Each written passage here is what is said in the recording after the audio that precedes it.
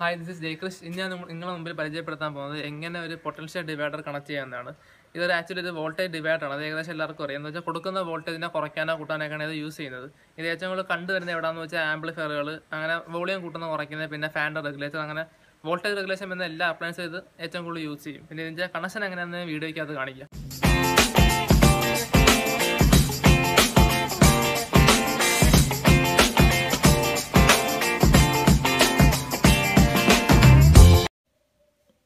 ഇതാണ് നമ്മൾ ഏറ്റവും കൂടുതൽ സാധാരണ യൂസ് ചെയ്യുന്ന പൊട്ടൻഷ്യോമീറ്റർ. ഇതിൻ്റെ വാല്യൂ എൻ്റെ മേളിൽ ഇതിലുണ്ട് 50K. ഇത് 50K കാണും, 100K കാണും.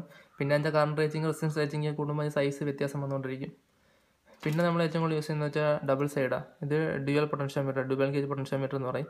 ഇത് നമ്മൾ ഏറ്റവും കൂടുതൽ യൂസ് ചെയ്യുന്നത് ആംപ്ലിഫയറാണ്. ഇത് 100K പൊട്ടൻഷ്യോമീറ്ററാണ്. ഇത് ഏറ്റവും കൂടുതൽ യൂസ് ചെയ്യുന്ന ആംപ്ലിഫയർ അസംബിൾ ചെയ്യുന്നവരാണ്. ആംപ്ലിഫയർ ഒരേ ഇൻപുട്ടിൽ നിന്ന് തന്നെ നമ്മളതിൻ്റെ സബും അതിൻ്റെ വോക്കലും ഒരേ ടൈമിൽ അഡ്ജസ്റ്റ് ചെയ്യാനോ, അല്ലെങ്കിൽ തന്നെ ലെഫ്റ്റും റൈറ്റും സ്റ്റീരിയോ ആംപ്ലിഫയറിൽ തന്നെ ലെഫ്റ്റും റൈറ്റും ഓഡിയോ വോക്കൽ ഒരേ ടൈം അഡ്ജസ്റ്റ് ചെയ്യാനൊക്കെയാണ് നമ്മൾ ഇത് ഏറ്റവും കൂടുതൽ പൊട്ടൻഷ്യോമീറ്റേഴ്സ് യൂസ് ചെയ്യുന്നത്. രണ്ടിൻ്റെ പ്രിൻസിപ്പിളൊക്കെ സെയിം തന്നെ, പക്ഷേ ഇത് ഈ നോബ് അഡ്ജസ്റ്റ് ചെയ്യുമ്പോൾ ഒരേ ടൈമിൽ രണ്ടും താഴെയും മേളിലും ഒരേ റെസിസ്റ്റൻസ് വാല്യൂ കറക്റ്റ് ടൈമിൽ അഡ്ജസ്റ്റ് ആയിക്കൊണ്ടിരിക്കും. അതാണ് ഇതിൻ്റെ പ്രത്യേകത.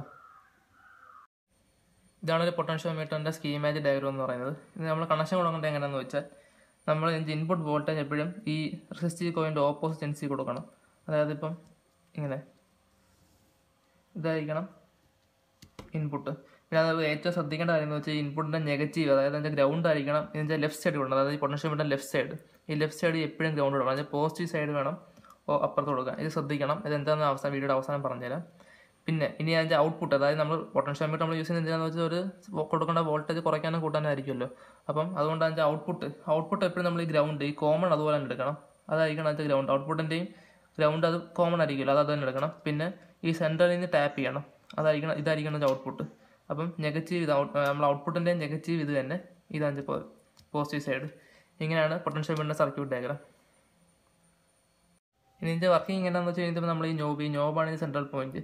ഈ നോബ് തിരിക്കുന്നതനുസരിച്ച് ഇവിടെ നമ്മൾ ജസ്റ്റ് ഒരു 5 വോൾട്ട് കൊടുത്താൽ ഈ നോബ് തിരിക്കുമ്പം അതിൻ്റെ ഈ റെസിസ്റ്റൻസ് കുറഞ്ഞുകൊണ്ടിരിക്കും. അതായത് അപ്പോൾ അതിൻ്റെ ഔട്ട്പുട്ട് വരുന്നത് കൂടിക്കൊണ്ടിരിക്കും. ഇപ്പോൾ 5 വോൾട്ട് കൊടുത്താൽ നമ്മൾ ഈ നോബ് ഇപ്പോൾ അങ്ങോട്ടാണ് തിരിക്കുന്നതെങ്കിൽ മൊത്തം തിരിച്ച് വെക്കുമ്പോൾ ഏകദേശം 5 വോൾട്ട് ഇവിടെ തന്നെ വരും. നമ്മളിത് മൊത്തം തിരിക്കുമ്പം താഴെ ഇങ്ങോട്ട് ലെഫ്റ്റോടാണ് തിരിക്കുന്നതെങ്കിൽ ഈ പോയിന്റിലാണ്, ഇതിപ്പോൾ ഈ പോയിന്റിലാണ് വരുന്നതെങ്കിൽ ഇവിടെ 0 ആയിരിക്കും. ഇതിപ്പോൾ ഈ പോയിന്റിലാണെങ്കിൽ റെസിസ്റ്റൻസ് കാണത്തില്ല, അപ്പോൾ 5 വോൾട്ട് അതിൻ്റെ ഔട്ട്പുട്ട് വീണ്ടും വരും.